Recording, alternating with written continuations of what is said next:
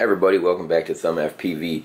Now today we're going to do another Thicc video, and this one I'm going to call Calibrating the Camera.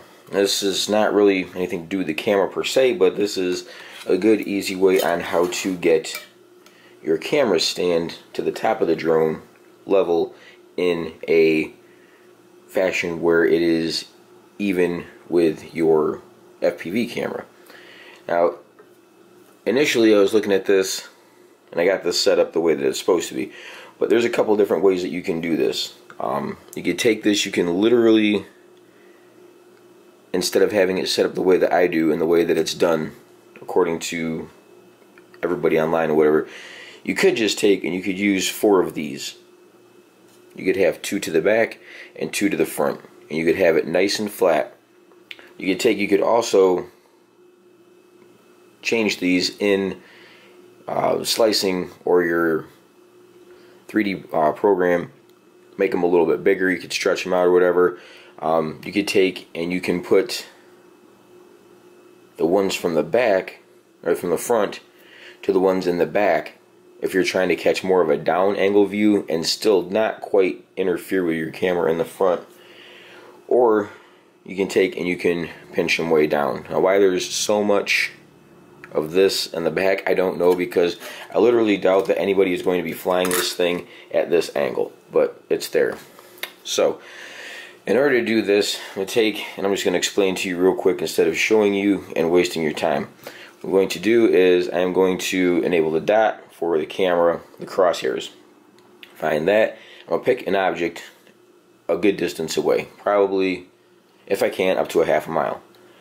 At that point, I'm going to take and I'm going to figure out in my goggles a place that I'm setting on, and then take and fully zoom in as far as I can with the camera on the same thing.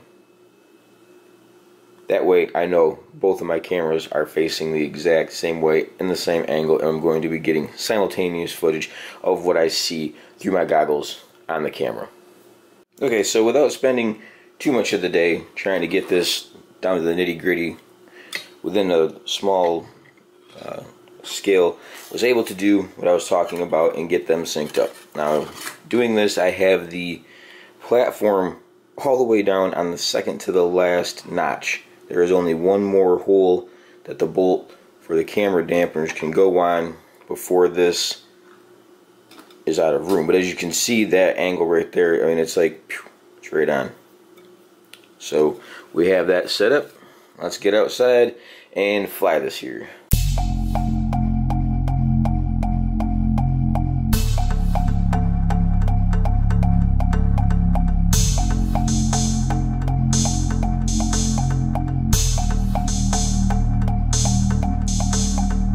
Alright, so here we are, round 2, taking the Thicc out. Been looking forward to this. It's been a little crappy out lately, but today we got some good weather out here. Nice and sunshiny, and you should be able to get some pretty good footage out. So while the weather permits, I'm going to get this thing out and check it out. While I'm out today, I'm going to take a quick second and talk about one of my giveaways coming up. I mentioned in a previous video that I was going to be giving away a drone, and I am. It's going to be, the first one I'm going to be giving away is going to be a pin and play pre-build. Now, I'm going to have a video on this, just a quick overview on what the drone is, how it's set up. That way whoever gets it can go back in and make any adjustments. You can do that just by looking at it in beta flight anyway, but they'll know what I did initially before they get it if they want to check it out. So this is going to be a pin and play. This is going to be a 5-inch. It is going to be 4 to 6S, and it is going to be analog. So rules for this pretty much are the same as everything else. You must be subscribed to my channel and active on the channel. Leave comments, hit me up, say things, talk, you know what I mean? There is going to be a second giveaway. I'm going to tell you right now, and this is going to be in September. So you got a few months for this. The first one I'm talking about is going to be here at the end of next month. So So this is April. At the end of May, I'm going to be doing the giveaway. We'll give you guys enough time to see this, subscribe, get a hold of me, whatever you want to do.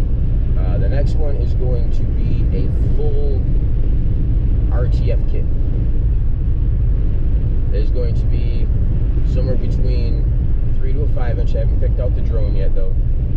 There's going to be running an XM Plus free sky receiver on it, full range.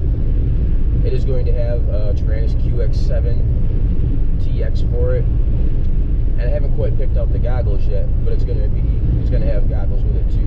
The only thing that I'm going to say about this right now ahead of time is that whoever gets this, unless the goggles already have the battery inside of them, I'm not sending the batteries with it. You do have to get your own batteries, but I mean, batteries are cheap. With the way the postal service works, they want to know this and that, blah blah blah, and you got to fill out paperwork and all. No, I'm not doing it. But I will give you a drone, I'll give you a transmitter, and I will give you goggles, all pre-bound, ready to go at the end of September. So that one, in order to be considered for that, I am going to raise the bar on that a little bit, because that's a lot to give away. You do have to be part of my YouTube channel. You do have to be subscribed to that. It is also going to be a Patreon of mine that I am going to pick for this. So I mean, it doesn't take a lot to subscribe. $5 a month between now and then. You got May, June, July, August, September. $5 a month for 5 months. It's $25. Get you almost $500 worth of shit. So just putting that out there. The drone giveaways are coming. There are 2 of them this summer. One midsummer, one more towards fall. But if you're interested in that, that's how to be considered for it. So I'm going to check out a couple of my favorite flying spots today. I'm going to have several clips, not random, fast, in and out things, but decent amount of time here and there, just showing different areas and stuff like that. Places I fly. I brought 6 packs out today, and I got 2 hours before I get ready for work, so that should be more than enough time, being this thing only flies for like 3 minutes tops. I'm honestly surprised it even flew for as long as it does with that tiny battery on there, but we're gonna check this out. Alright, so here we are. Got the Thicc out, got the camera on it, got an upgraded lens adapter, 42, something like that, to a 49. I don't know the specifics, it don't really matter right now. We're here to check out the drone. Got the camera down nice and low. I'm going to dim out the majority of the wind noise from this. Let's get this thing in the air and see what it does.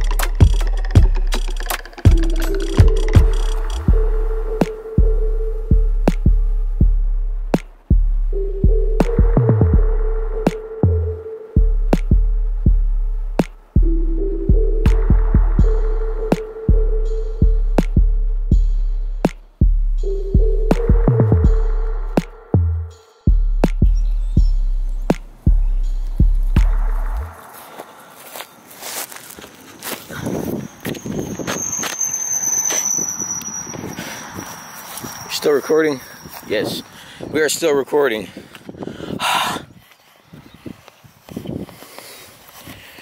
Okay, so there is the battery limit thing that I have to work on. So the battery dropped really fast. Tried putting it down, didn't have enough time to reach the ground. Well, we'll do another one.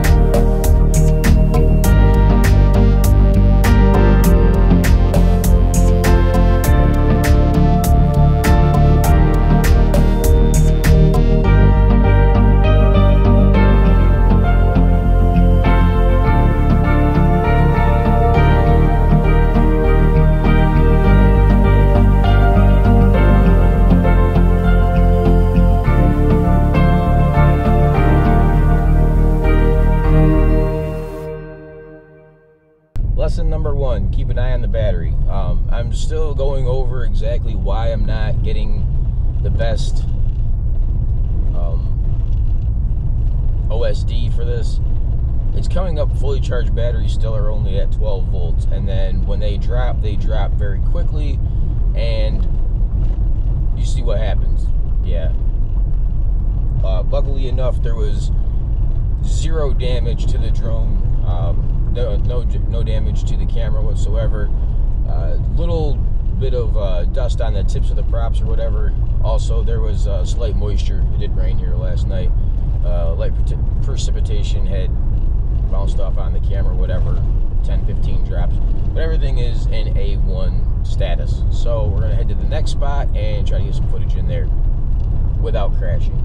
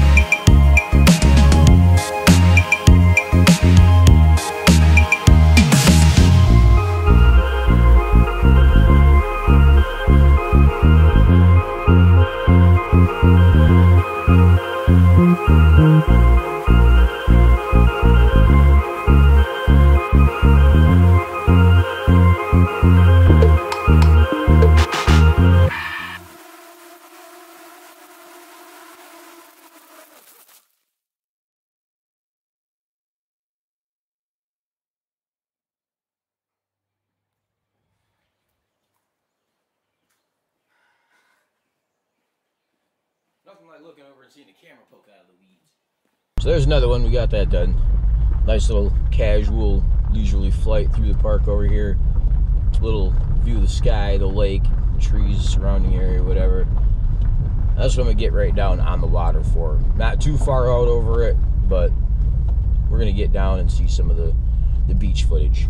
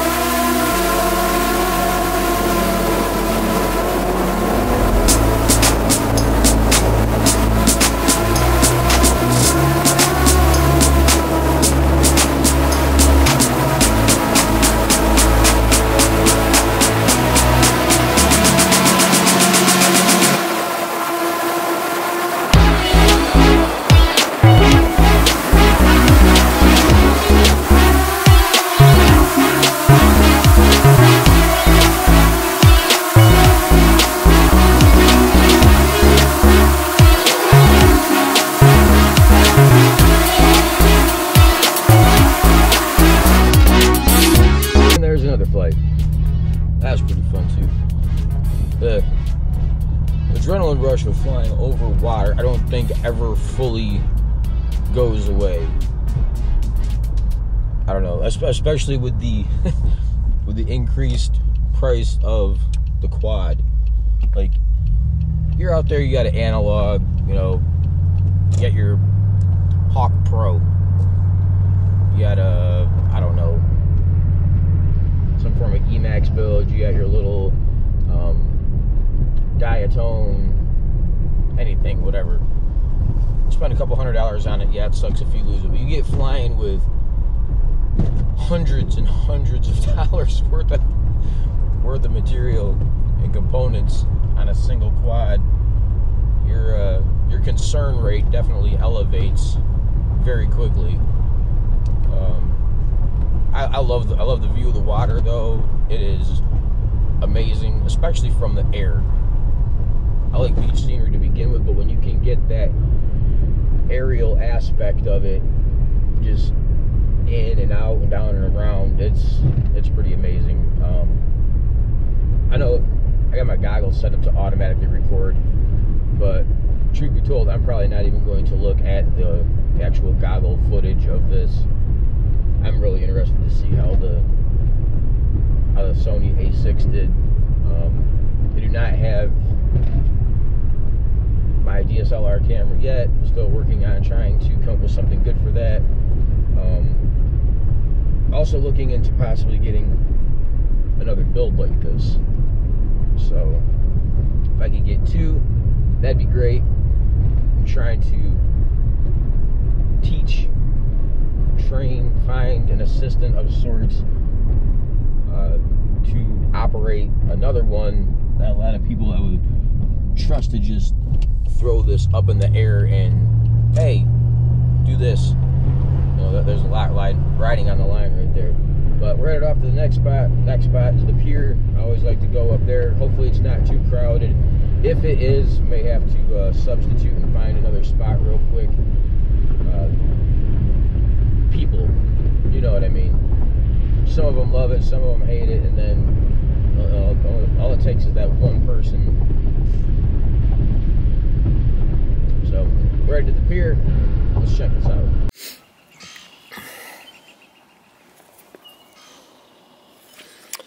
All right, here we are.